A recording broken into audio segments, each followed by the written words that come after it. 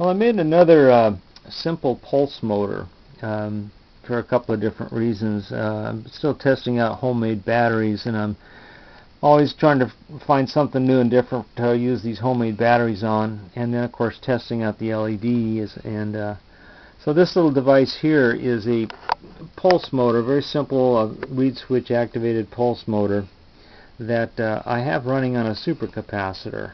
And this little board here lets me try different supercapacitors in this, and then I have a feed here for connecting the homemade batteries if I want to on this. But it's just a simple pulse motor with an air core electromagnet. It goes by, hits that switch there, and activates the circuit and turns on the electromagnet, and around goes the wheel. And then on the reed switch, across the leads of the reed switch, is an LED that when the reed switch opens up, the energy from that coil flies backwards, what they call flyback, and lights up the LED.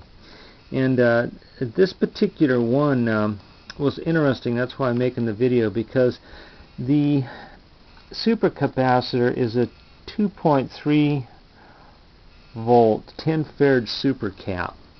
And if I load this with about half a volt to 1 volt, this thing will run for half an hour. And I thought that was rather interesting, so I'm going to show it here. There's the circuit diagram for it. It's very, very simple. I'm just calling this the simple capacitor pulse motor, and a lid motor, and this is the 2nd of July 2012. But there's not much to it. It's just a 2.3 volt 10 farad supercapacitor. There's a reed switch with an LED across the reed switch. It's a monopole type of rotor with an air core coil, 30 gauge wire, about 400 turns.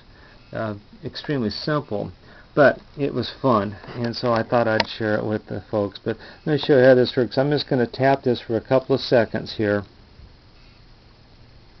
and that's all it takes. And like I say, this will run for almost half an hour with what I just did, and it was rather surprising that it would do that.